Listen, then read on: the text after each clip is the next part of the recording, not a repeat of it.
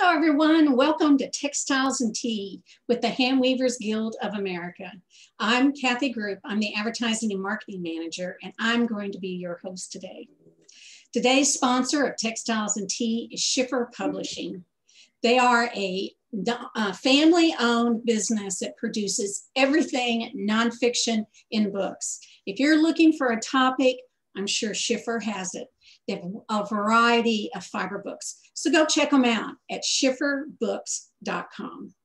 We will take questions as always today. And just a reminder, please use the Q&A. We love your comments in the chat, but I won't see the question unless it's in Q&A. So thanks for doing that. Today, we are welcoming Justin Squizzero. Now, Justin's weaving is so respected and sought after for his quality and structure and use of natural color. But Justin's work is more about just weaving. He celebrates the natural world and cares about the dignity of human labor, echoing a time when our towels, our covers, everything were handcrafted.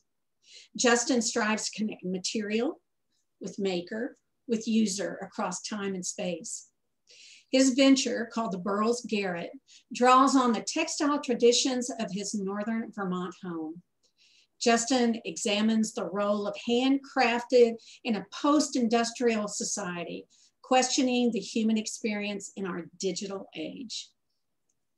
Welcome, Justin. We're glad to have you here. It worked. Great. Hi, Kathy. It's great to be here, and everyone else. Thanks for having me. Well, the first question is the most important. What is your favorite tea? Gin. But before noon, I'll stick with PG tips. You what? I'll just keep you guessing. It's what's my mug right now. Oh, there you go. So how'd you get started in fiber? How'd you get started in weaving? So I'll try to keep this as brief as possible because I could go on for too long. But my grandmother spawned, wove, knit, dyed, embroidered, sewed. I mean, sort of anything fiber and textile related. And my earliest memories of her all involve wool in one way or another. So growing up, it all seems sort of commonplace. My mom's side of the family also was one of these Yankee families that came over in the 1630s and hasn't thrown anything out yet. And so there's just a lot of old stuff around. And one of those things that ended up in our house was a great wheel from probably the 18th century. And so my grandmother taught me how to spin on that when I was about 12 years old and got interested in weaving shortly after. Well, can you tell us a little bit about the Burroughs Garret? How did that come about? Sure. Well, oh boy, huh? I've gotten interested in weaving and gotten my first loom by the time I was 16, and it's actually one that I still use today. And was sort of self-taught and kind of messed around with it a little bit. Had a few books, made fabric, but my technique wasn't very good at all. And I went on to work in museums for a while, and through that, I learned of Norman Kennedy and Kate Smith, and sent Kate an email and trained with Kate and Norman for a few winters, and eventually ended up working for Kate in her fabric business, Eaton Hill Textile Works. So I worked for Kate for a number of years, weaving fabric for her, and then started my own thing in, I think, 2017, officially. So that's sort of how that came to be. It's very much tied to my house. So I moved to this particular house in Newbury, Vermont in 2016. And this is also the kind of place where no one's ever thrown anything away. And up here in the garret, what you might call an attic nowadays, was all sorts of 19th century textile equipment, including warping bars and spools and broken parts of a treadle wheel and a loom even, all up here. So it just seemed natural to sort of link my business with the place because the two of them are so entwined.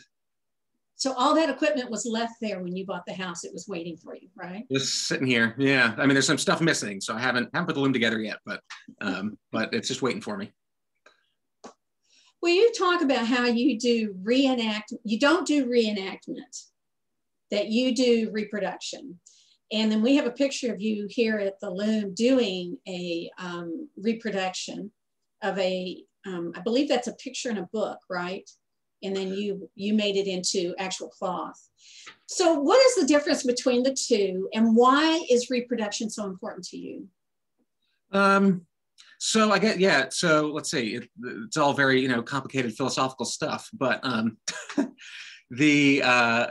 I guess, well, I'll talk about the pictures first, and then maybe that'll help launch into the rest of it.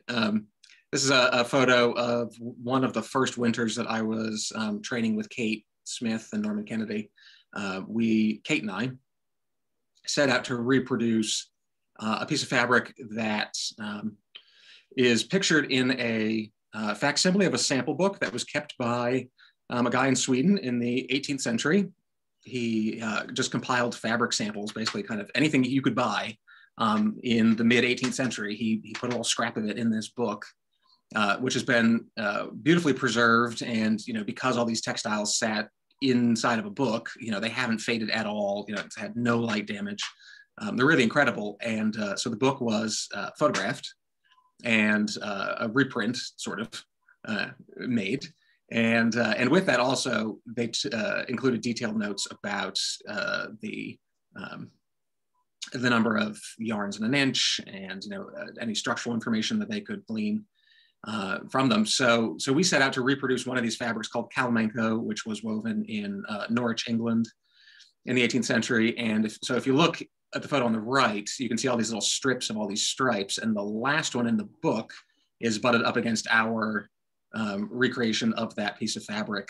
That's all naturally dyed, hand-woven satin, and then a worsted satin. And then it was glazed in a heated metal, or using heated metal plates in a press to give it a glossy finish.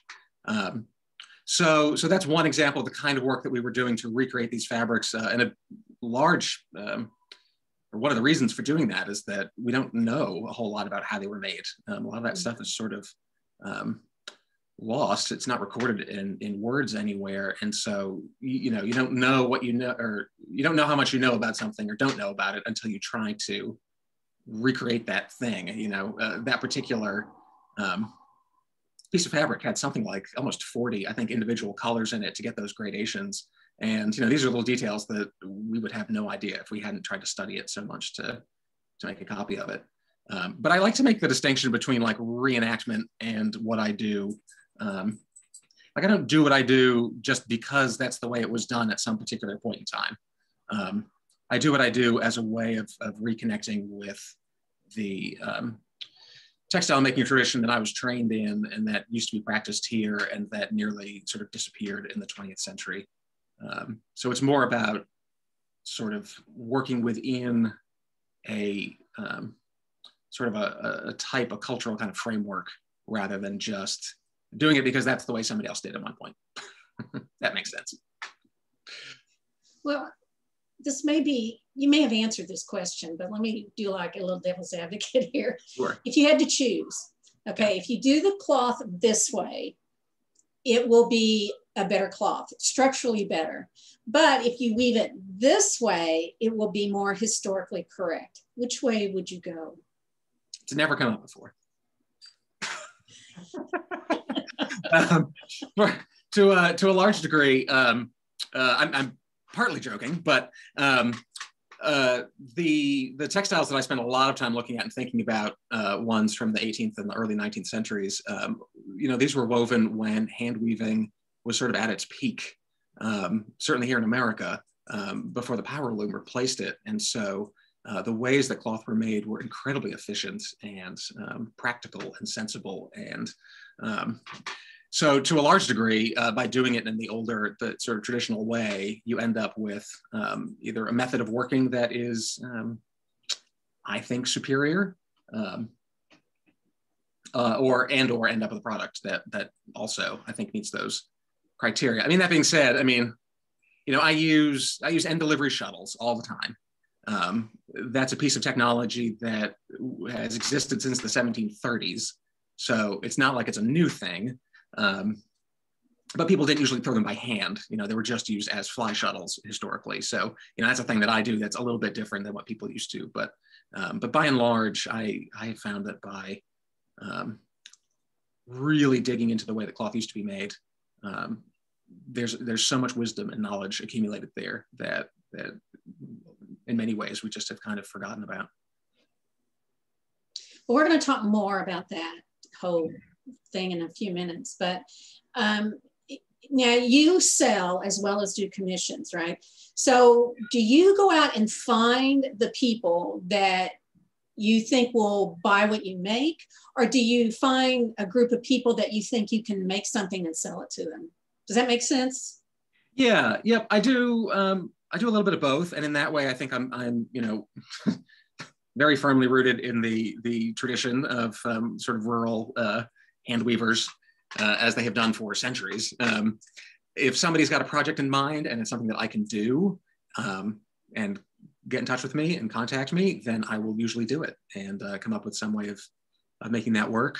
And my business was almost entirely commission based initially, and fortunately, in I think it was the summer of 2019, I started dabbling with online, like direct retail sales through my website, making some things that I just thought I liked a lot. And if I liked them, maybe somebody else would too and would purchase them. And it turned out to be a lifesaver because it sort of got established right before the pandemic hit. And at that point, nobody was commissioning, you know, fancy fabric for a museum interior or, you know, this special projects. You know, those things kind of dried up a little bit, but the direct sales picked up the slack. So a little bit of both. I'm open to any way that somebody would like to give me money for what I do. Well, there are some perks for working for yourself, I understand. And like when you work for yourself, you decide your schedule to a certain extent, right? So there are probably days that you work hard, you're on task, work.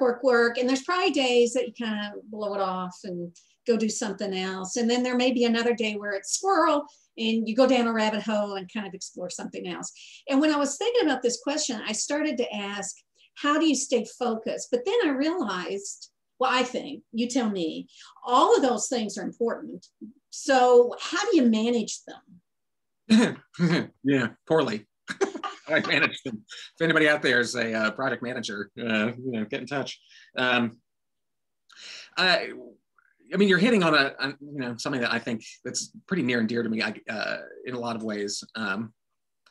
So many people used to, you know, work for themselves or be self-employed in some way. It really wasn't until industrialization that so many people kind of broke up their lives and separated those from their work. You know, people used to work from home all the time. And you look at an area like where I live here in rural Vermont that up until quite recently was so dependent on agriculture for its economy.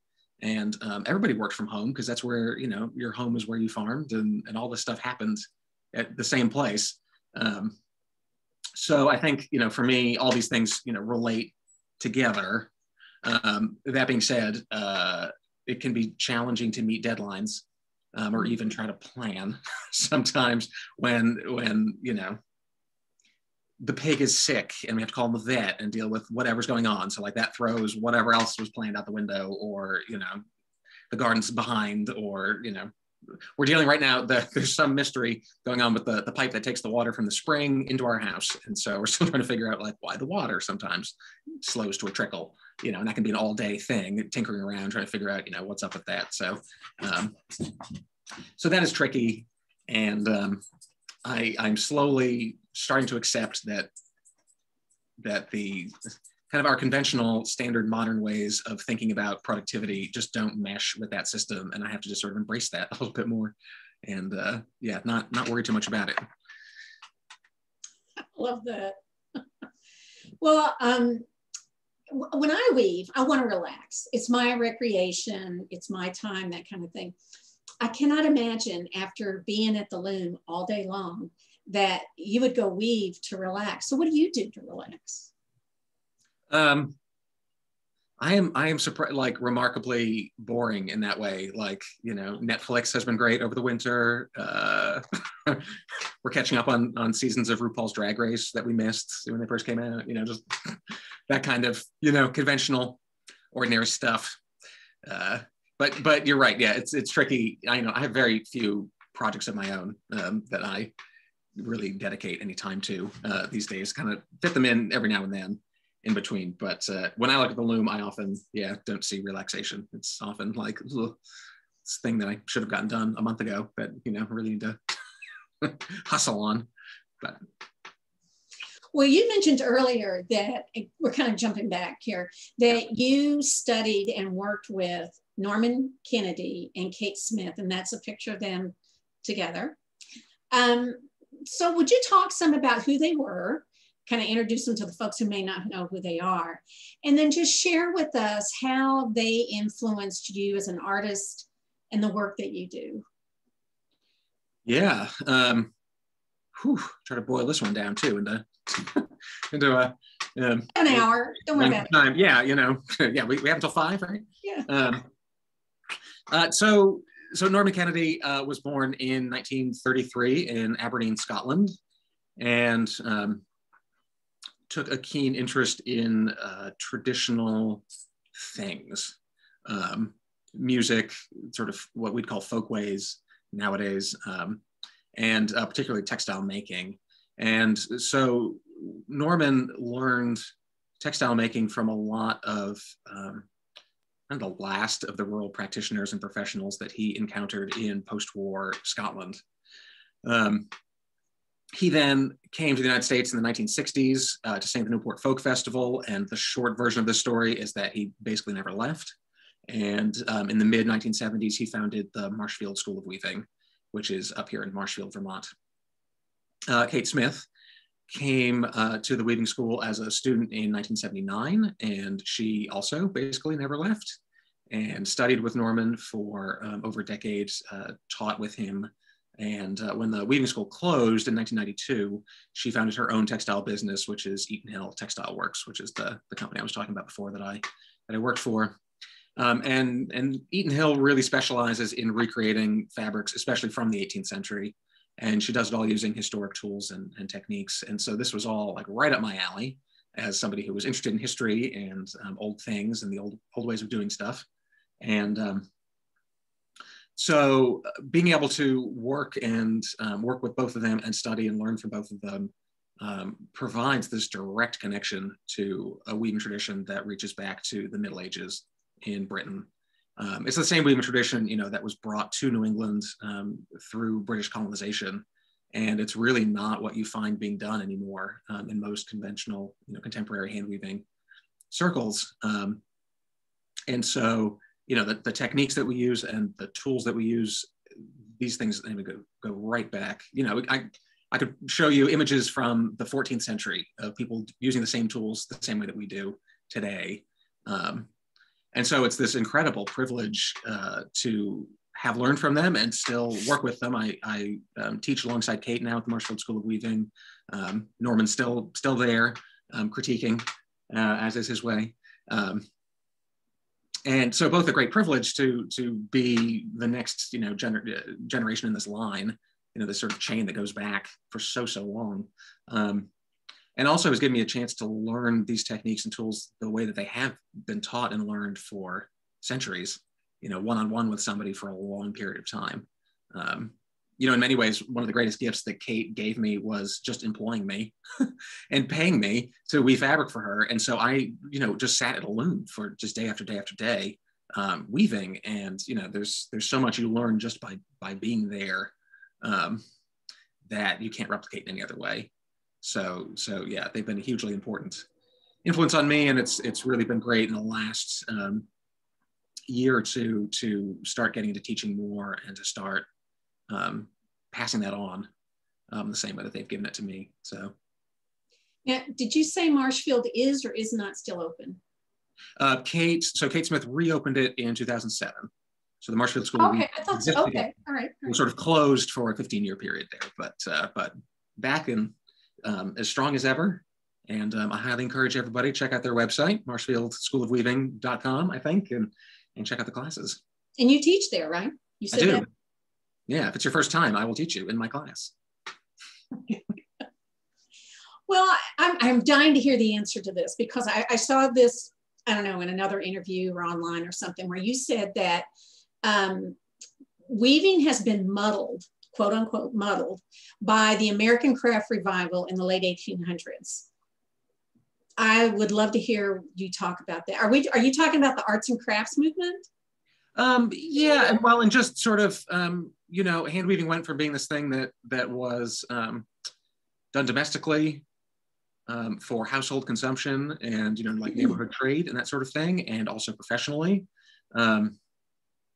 With the advent of the power loom, you know, that really fell by the wayside. And then hand weaving was kind of revived in the late 19th and throughout the 20th centuries. And so much information that had been, you know, just transferred person to person for so long disappeared, really, or was forgotten, or people didn't know where to find it, or maybe didn't care. I don't have those answers, especially. I haven't studied the 20th century, you know, weaving revivals, but there, you know, are some real fundamental, well, I mean, for one, the tools and techniques, quite different. You know, these old hand looms. So I use looms that a lot of people would call a barn loom. I don't, because that's not what they were called when they were, you know, new, and not what they meant to anybody during their sort of period of significance. But, you know, these things are built for the human body. They're bigger than modern looms deliberately. They're much more, I think, much more ergonomic and flexible. Oh, okay. You know, I'm 6 foot tall, and if you were to put me in front of like a modern, like sort of standard loom, like I can't get in there. My legs stick out. Like it's really, you know, like trying to climb in, but you can't. You know, these looms are big. You know, I can get right in there, do what needs doing. So that's one aspect. The ways of working are quite different. Again, the tradition is quite efficient. It's focused highly on efficiency, and so, you know, when you start reading 20th century weaving books, ones from like the early to mid 20th century, you know, there are things, I forget where it is. I think maybe it's Mary Atwater. I can't remember if it's Atwater or Black, says in one of her books that you must have a loom with a sectional warp beam, because there's no way to make a chained warp with more than one warp end at a time, which is fundamentally not true. And that's not the way that anybody ever did it before. She was talking about it, it's just that nobody ever showed her how to do it. And so she had no idea there was a way to do it using a lot of ends all at once, which is what we've been doing for at least 700 years in the West. And so it's all these sort of little things that sort of just got lost. And because nobody knew where to look for them, I guess. I mean, there wasn't Google, so I don't blame them for not knowing where to look. I mean, I don't know where you start exactly, but so that's different. And you know, to me, I feel like hand weaving used to mean a mastery of tool, a mastery of technique, and a mastery of material. And I don't feel like I find that very often anymore in a lot of places. So those things are very, you know, very important to me. There's, you know, all sorts of terminology that sort of changed and got kind of messed with, and words now don't mean what they used to mean. And we've lost a lot of our weaving vocabulary in the last 100 years. So I'm particularly interested in understanding more about what that looked like before that sort of happened, and trying to kind of reconnect, as I've been saying repeatedly, reconnecting with that tradition and kind of working within that framework. I think there's a book in your future. If Schiffer Publishing is listening, if you're watching, you know where to find me. You heard it here first, folks. Well, talking about your loom, you have a loom that's pretty rare. We've got some pictures of it here, and this is a jacquard head, right, that you found and you put on the loom? Am I saying that? Right, yeah. I mean, the head kind of found me, but it's so the machine, it's the cast iron thing that's up in the, you know, on the top of the loom. So it's a jacquard head, a jacquard machine. It dates to about 1860. It's an English-made machine, and it was purchased from a linen damask weaver in Scotland by a guy named Roy Orr, who used to live in Ohio. And he was captivated by them when he saw this guy, Ian Dale, weaving over in Scotland, and was persistent, I guess, and persuasive enough to convince Ian to sell him one of these machines and have it shipped to the United States. And he had it set up for weaving figured coverlets in the sort of 19th century American style. And I was talking ad nauseum with anybody who would care to listen about how I was trying to find one of these machines somewhere, anywhere, and mentioned that to Becky Ashenden of Stuga in Shelburne Falls, Massachusetts. And Roy had taken a class from her, and so she knew about the jacquard. And he was at a point where he was thinking about downsizing and passing it on to somebody else. And so the stars all kind of aligned just right. And now it lives up in my house. Now, I struggle to use a can opener, so I don't understand any of this, but it just looks so complicated. How did you figure it out, how it works? Because it's not like they were, like you said, you didn't have Google. There wasn't one on every corner. Right. Yeah, well, so the first and most helpful part was that Roy had it all set up and working. Okay. So the real key was just to like not mess up what was there, and I did a couple times. I tried tinkering with it and discovered that I could not make improvements on what had been done, and had to put everything right back the way that he had it. But so that was one key piece of the puzzle. But I spent a lot of time looking at 19th century weaving books, and that's one place where the internet has just been, such a godsend, because all these books, but so many books now are digitized and available free online. You just download the PDF, and so a lot of sort of third and fourth quarter 19th century books on jacquard weaving, they're very technical and very clear in what they're trying to convey. And so it's been through those books an awful lot that I've troubleshot my way through all of this. Unfortunately, Roy is still open to dealing with my questions when something goes horribly wrong, and I can shoot him a text and he will lead me back onto the path. Well, you're my hero. That's a lot of initiative on your part to pursue that. That's amazing. That's wonderful. Yeah, it's a super cool machine, so it's worth putting up with. I saw an interview one time. It wasn't you, it was somebody else. And the interviewer asked the artist, is what you do impractical? I thought that was an amazing question, among other things, amazing. How would you respond to something like that? Well, first I would want them to define what is practical, or what practical means exactly. Because there's so many things that we think of as being like practical or inevitable or whatever, and in the process of pursuing those, we lose something else. And I think this is I think of Amish communities in some ways, not because I'm myself heading that path, but the just the conscious idea of thinking about technology or a change in one's life and weighing all of the pros and cons about that before just sort of welcoming it in. I think if I was aware of how much time I spend on my phone every day before I got it, 10 years ago, or, got a cell phone 10 years ago, I maybe would have made a different choice. But it's sort of one of those things where like, I can't get rid of it now. Like, too much of my business and the rest of my life is sort of enmeshed with the thing. And so I think one just really has to like consider your priorities and what purpose does it serve, or what end are you going for?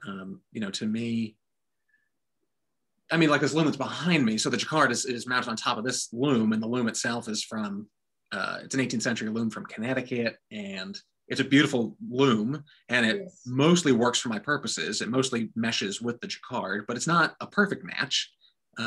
you know, the jacquard was not meant to be on a loom quite like this, and this loom was not meant to work quite like it needs to with that jacquard. And so I spent an awful lot of time doing impractical things to keep using this loom with this head, because, you know, so far it's the best fit together, and because I care so much about the tools, and you know, the loom behind me would not be getting used at all, you know, if it wasn't for the work that I'm doing on it now, or that somebody else might be doing on it. And so it's worth putting up with some of its impracticalities, because it means that the thing's going to be here for another 50 years or 75, or, you know, till I'm done with it. So so yes, my life is hugely impractical, and I love it, and I highly recommend all the rest to be more impractical. Well, let's talk more about practical and impractical as far as dyeing, because you also dye your cloth.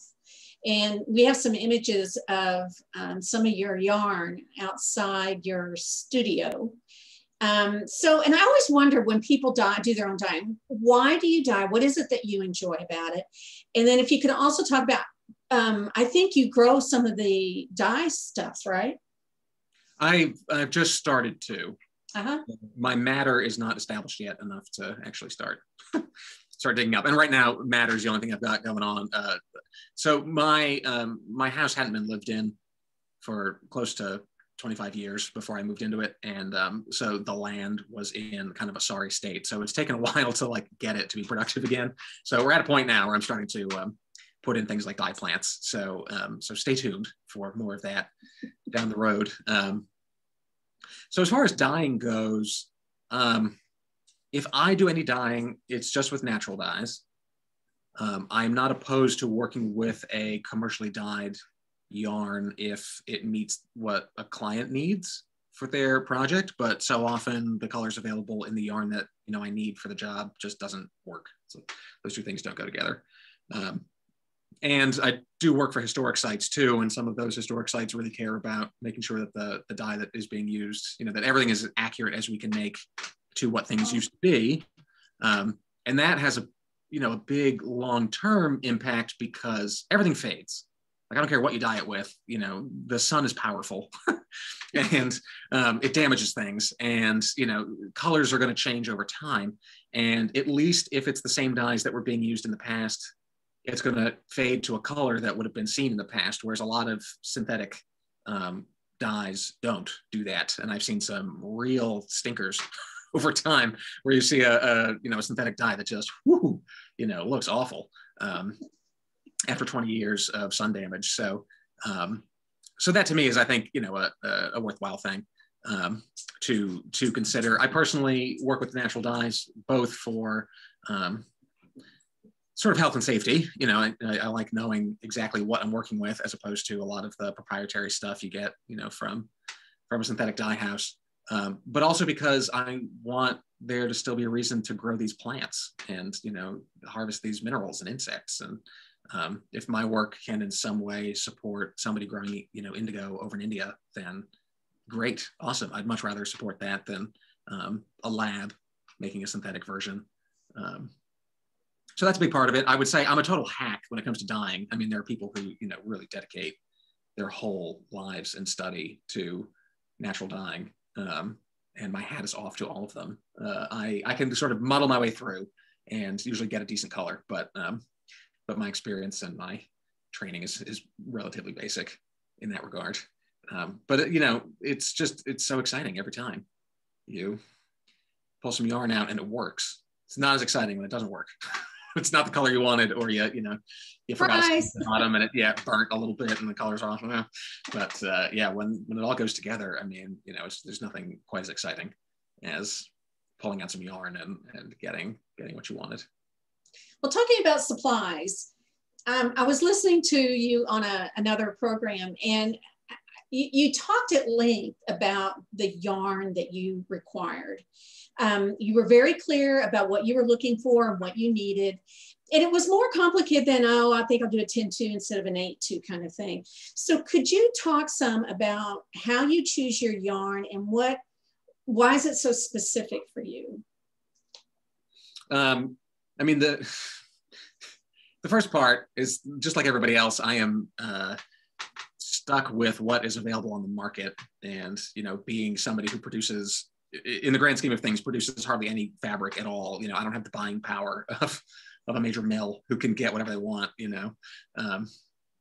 But there used to be a much more diverse range of materials available to people hand weaving. We just don't have the kind of variety of materials anymore. And that really, when you look at all of these old fabrics, and again, I'm saying old and I'm saying historic, but you could also substitute traditional in there too if you want. But there was so much more distinction by region, and the fabrics themselves were so unique. The types of, and beyond just like structures, but we're talking the materials themselves were different from place to place. And that even like shows up in their names. So many old fabric names are corruptions of the place that was famous for making them. And so the fibers themselves, are the first sort of building block of whatever your finished fabric is going to be. And then the way you prepare them is the next one, and how it's spun, and then how you work with them on the loom. All those things combine to create what the character of the finished cloth is like. And if you don't pay attention to them, or you don't maintain those differences, the fabrics all start looking alike.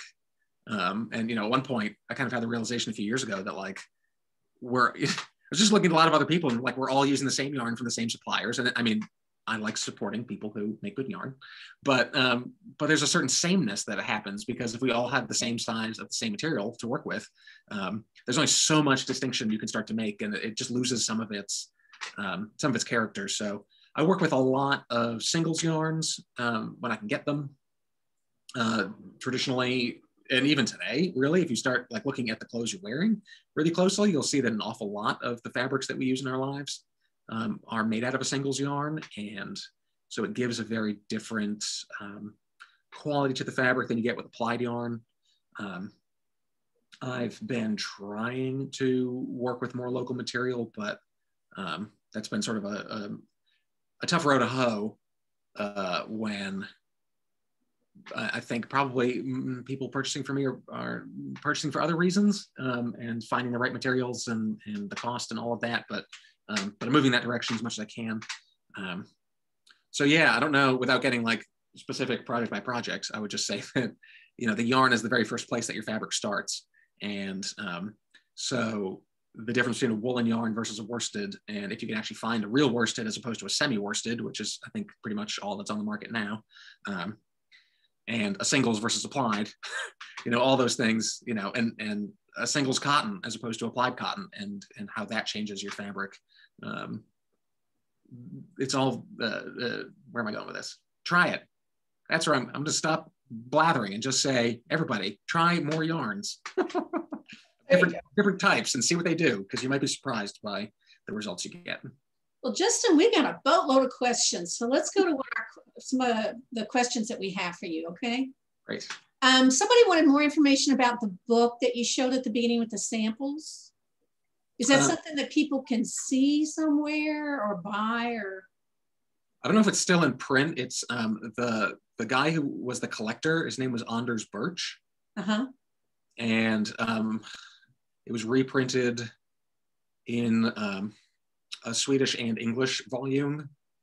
And I don't remember exactly what the title is, but if you search Anders Birch sample book online, I'm sure you can pull it up. It's probably, I hate to say it, it probably costs an arm and a leg, but there might be a library. Okay. You can get it. Paula Williams wants to know, have you ever encountered a historical pattern or technique that was difficult or impossible to reproduce? Certainly a lot of difficult stuff. I mean, I wouldn't say anything's impossible. It just depends on like what you're trained in. I mean, that's one of the things that, like, I'm kind of a generalist, and people historically tended to be specialists. So, there were branches of weaving where people often focused, their entire careers in, and there were people who like wove worsteds and never ever wove anything else, like their entire lives. They just wove this particular type of fabric and they were really good at it. So there's a huge amount of training and embodied skill that like is hard to find nowadays. I think probably the most complicated thing that I worked on was reproducing some coach lace, which is, so lace is the historic name for what we'd often call ribbon nowadays. So like narrow woven goods.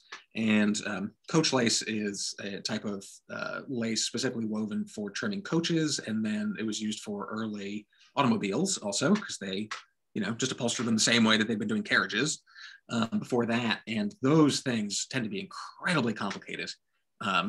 And this thing was like, had a flat woven center section, and then had double woven like little tubes on the outside edge that gave it strength. Yeah, and it was really hard to tell from the original piece that we had to look at like exactly how that was made and what was going on. So spent a lot of time with the pick glass and the graph paper figuring that one out. Yeah.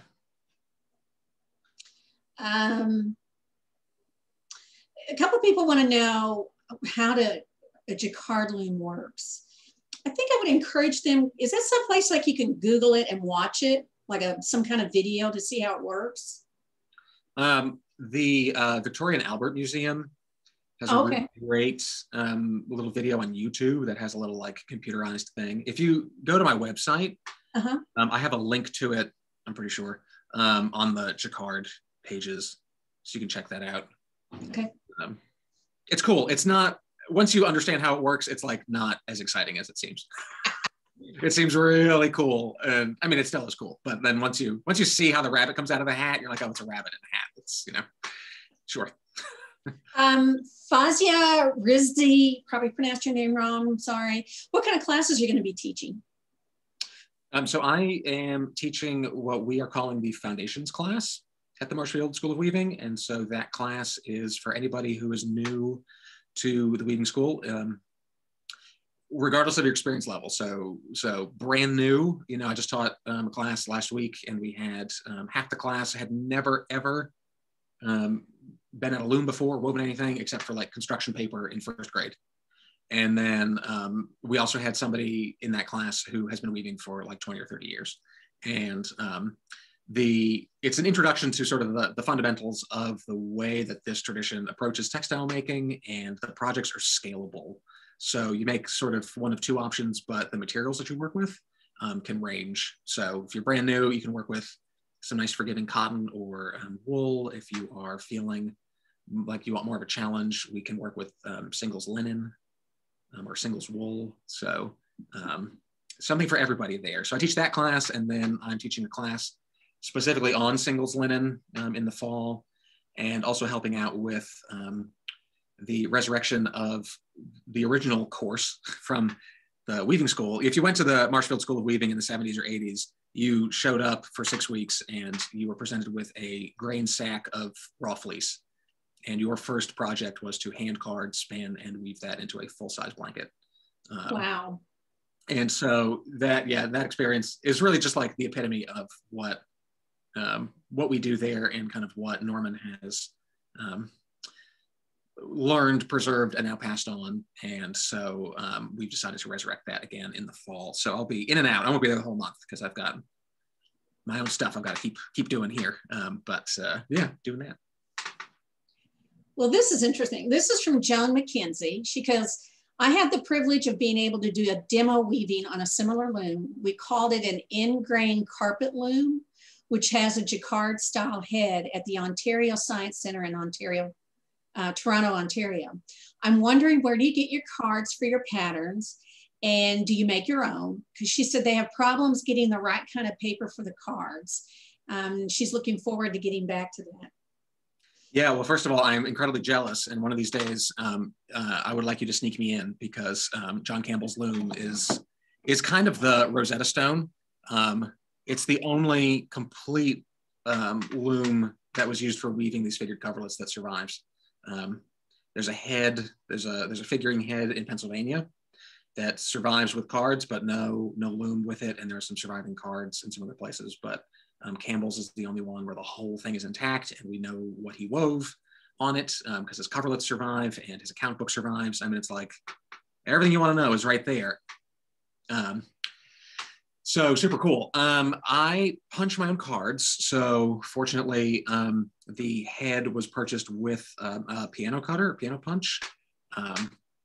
So that's the special tool used for punching the cards in a quick an efficient manner. Prior to that, you had like a template that would have like a metal block, and you would go through hole by hole and whack out the holes yourself. So that was a little more tedious. The head came with some stock that came from Scotland, which was great. And I actually adapted Campbell's Rose and Stars pattern. So you may have woven that design at the Science Center. I adapted that one and punched those cards. And then I started this next one that I'm working on right now and used up the last of the good card stock. And I am also without a supply of good card stock. You know, nobody who uses manual cards anymore uses punch cards. Actually, nobody, but like anybody who's still using them really shifted to Mylar a while ago. So the people stopped making the card stock, and then everybody's gone digital, you know, beyond that. So I believe the closest thing to the good stuff, like the really good stuff, is a hardboard for bookbinding. For what? I'm sorry. For bookbinding, or it's used for bookbinding a lot. It's used for making a cover. Right. It's about 1 millimeter thick, and it's very fine grained and super strong. And the problem is it costs an arm and a leg. So I've been using some cheaper pasteboard, which is probably an awful lot like what the 19th century weavers were using. They probably just had to replace it more often. But I'm on the hunt. So if anybody has like a box or a case of old cardstock or know where it is, send it to me. Well, Tony Amon said the family heirloom weavers in Red Lion, Pennsylvania has a jacquard head and old card cutter or punch. So Tony, contact Justin. I got in touch with Family Heirloom Weavers, and they said they've stopped doing that sort of stuff and didn't have any cardstock. Oh, but if anybody has an in with them and thinks they might have some in a shed they don't know about, we know where it should go. You know, I'll give it a good home. I promise. What base yarn sources do you prefer for dyeing weaving with? That was from Miss L. O'Neill. You know, varies hugely. I will say I have to give a little shout out to my Rhode Island roots. Anybody who's familiar with Peter Patches in Central Falls, the mill end outlet, I've found some incredible stuff through him. You know, some beautiful linen from a company that shut down 20, 30 years ago or something, you know, just in a case someplace and stuff like that. But otherwise, I purchased most of my linen and cotton from the Georgia Yarn Company. Michael there has been really great about being able to source, you know, odd stuff that I've needed, and including singles cottons and all sorts of sizes of linen. So that's been really great. For wool, Peter Patches. One source, Jagger Spun has a nice worsted that I use for certain things. Knoll Yarn in England makes a really beautiful woolen yarn. But through the weaving school and through Kate, we've had stuff custom spun at Green Mountain Spinnery. So kind of little things anywhere. If I can, somebody's got a yarn that looks like it might work, I'm happy to give it a whirl and use it. Well, how long does it take you to set up a new project on the loom? I know there's a variety of factors involved in that, but. Yeah, so with the coverlets, the warp is all the same. It's there's a cotton warp, there's like a heavy warp and a fine warp, and they're wound as one chain. And in that case, I'll put on 50 yards at a time because it never changes from coverlet to coverlet. So that usually takes me a couple days to get the warp wound, get it wound on, and then tie on the new one. And that partly is just because, again, this loom was not meant to be doing what it's doing. It was a very, very good sort of common ordinary loom. And now I'm making it do this fancy figured stuff. And so on those figuring looms, usually the warp beam comes off and you can take it someplace else to wind. And this one, it's trapped in the back posts. And so it doesn't go anywhere. And then it's also like underneath the rafters of my roof. And so it's hard to get in front and behind it. And, the jacquard harness and all that doesn't go anywhere. I gotta like hoist that out of the way. So it's kind of a hot mess a little bit, which is why it takes me as long as it does. But to give you some idea of how long it can take you to put on a warp in the way that we do it, the students who take that foundations class, I talk at them for the entire first half of the first day. They start making their warps and have their warps completely finished within the afternoon of that day. And then the next day they're beamed on and mostly drawn in and sliding their reeds and are weaving by, by the third day. And these are people who have never, ever sat at a loom before. So quite quickly is the best I can give you. It varies, I don't know. We have someone asking, you weave a lot of textiles with thousands of warp ends. What is your process for warping your loom? You kind of talked about that. And what kinds of equipment do you use in that process? So traditionally, warps were wound using multiple ends. So when I first learned to weave, I just had a few books, and probably like most of us listening to this right now, I had, one cone of yarn, one strand, and I went down, pegs and back, and you'd spend like, days making a warp. And it was, it's no wonder everybody hates it. Like, it's awful. That's a terrible, terrible thing to be doing. And then I went to Marshfield and learned from Kate and Norman and found out that nobody ever wound a warp that way before like 1900. People used to use a lot of ends all at once. And so I'll usually get my yarn in skeins. I'm one of those weavers who actually doesn't want their yarn in cones, because if I have to dye it, I've got to skein it off, and reel it off. So that's an extra step. And also, if I've got to divide it up on spools for making a warp, it's a lot easier to do that if I'm working from skeins that are all the same size to begin with. So I'll spool it, and then that goes onto a scarn or creel or bank or scallop. Lots of different names for it, but it's this rack basically with two tiers that you put all those spools onto. And then I wind mine on a set of warping bars, as opposed to a warping mill, which would be the other option traditionally. It's the same tool that most people today call a warping board, except a warping board is actually a board with pegs that stick out of it, not a frame. That is a set of warping bars. This is another one of those places where the terminology got kind of dumped and forgotten about. But so anyway, so I'll wind that warp, wind in a few chains, take the chains off. Traditionally, these looms are all warped back to front. So it's then beamed on using a rattle to spread it out. And then at that point, we set in some temporary sticks and lash the shafts of the harness onto those, and then draw in the warp. So that is the rough overview. Come to Marshfield, I'll show you how it's done. So are your classes, this beginning class, is that a week long? Yes. Okay. Yep. There you go, y'all. A lot of these questions we're getting today, take his class. He's take the class, it's pretty great, I think. I'm biased, but. We like that though. You must have a large collection of hand-woven coverlets. This is from Carolyn Burwell. Are there some that you especially treasure? I have 4 coverlets, 4 antique coverlets. 2 of them I found at an antique shop that were being sold for like pillows or something, and they're float work, and they are not super exciting. Beautiful in their own right. There's a huge amount of time that went into making them, but they're not particularly exciting in their patterns. And then I have 2 figured coverlets, and I treasure those because of their sort of connection. So one of them, I found one of John Campbell's coverlets, and it's in the pattern that I weave. Unfortunately, it has been hacked up, and then somebody threw it in a washing machine, and so they just felted it. And its dimensions now, compared to the ones that are still in museums, are 17 inches smaller in their width. And something, which tells you how much that wool felted. And then in the process, the cotton just shattered. So it's like mostly falling apart. And I probably paid too much for it, for its condition, but his coverlets don't show up all that often. And so when I saw it on eBay, I snagged it. So I thought that gave it at home. Yeah, it at least won't get abused anymore Right. from here on out. And then the other one is a coverlet woven in the agriculture and manufacturers design, which you can see much more about on my website. And that particular coverlet was woven in 1830.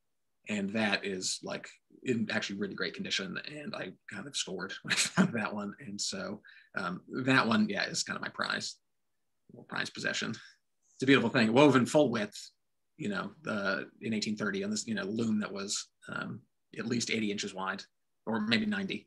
An incredible thing, double cloth. It's just beautiful. So if people have coverlets they need homes for, you know, hit me up.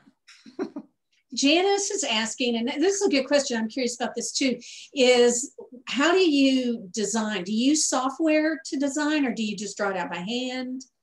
All on paper.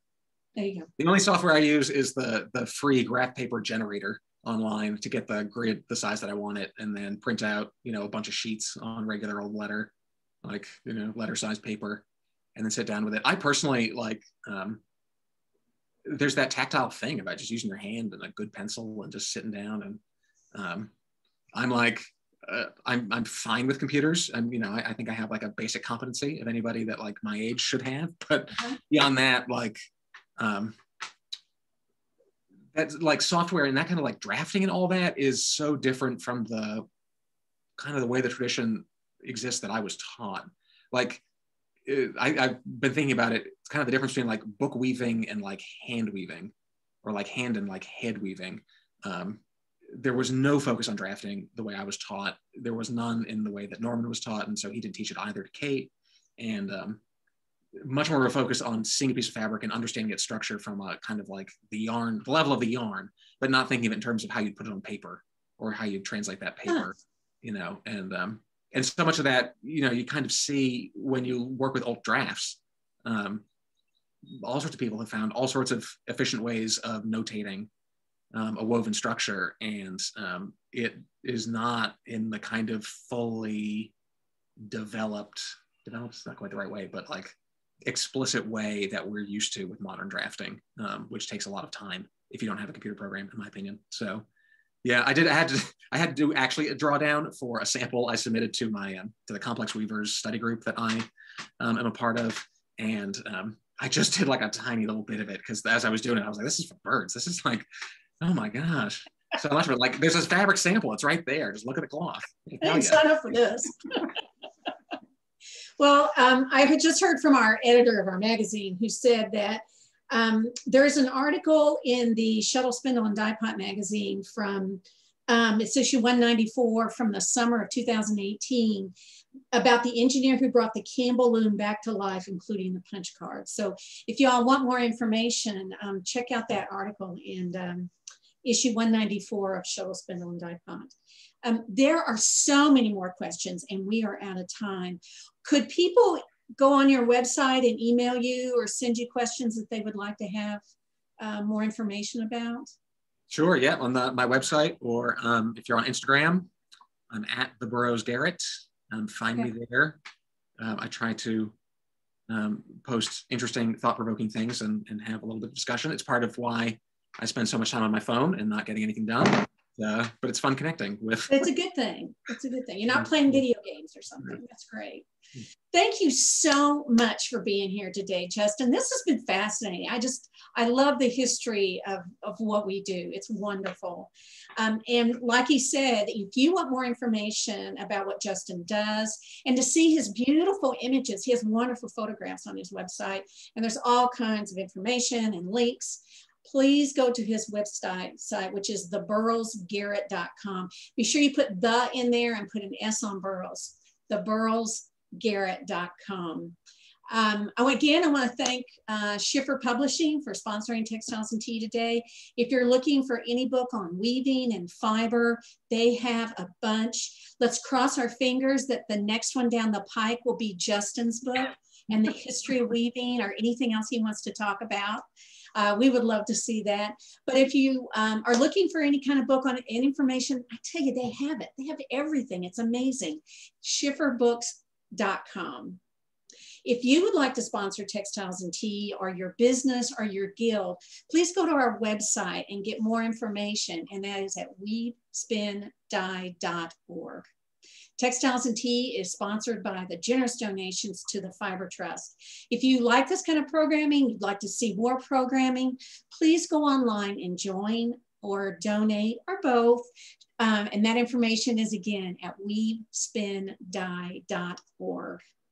If you missed part of this episode today, and I can see going back and watching this again, there was just so much information, or you want to share it with a friend, or just have a watching party on Tuesday, all the Textiles and Tea episodes are recorded, and they are on the HTA Facebook page. You can go there and watch them. You do not have to have a Facebook account to watch it. You can just go on and pull up the episode you'd like to watch. Some more information about viewing. We now can have 1,000 people on our Zoom account. We're very excited about that. That happened today. So you can sign in now and get on through Zoom if you would rather do that than Facebook. The other thing is you can see these on YouTube, on the Handweavers Guild of America YouTube channel. We're just now able to get those up on the YouTube channel. I encourage you to go on and sign up for the YouTube, because you'll get a notice every time an episode is uploaded to YouTube. So we're trying to get 1,000 subscribers. So go to our YouTube channel and subscribe, and you can keep track of all the Textiles and Tea episodes. Thank you all for being here today. It was wonderful. Again, thank you, Justin. It was great hearing everything. I hope you all have a wonderful week. Next Tuesday, we are going to talk with Jessica Pinsky. She's out of Cleveland, Ohio, and an interesting story how she started an art center. So thank you all so much. Have a great week. Happy tea.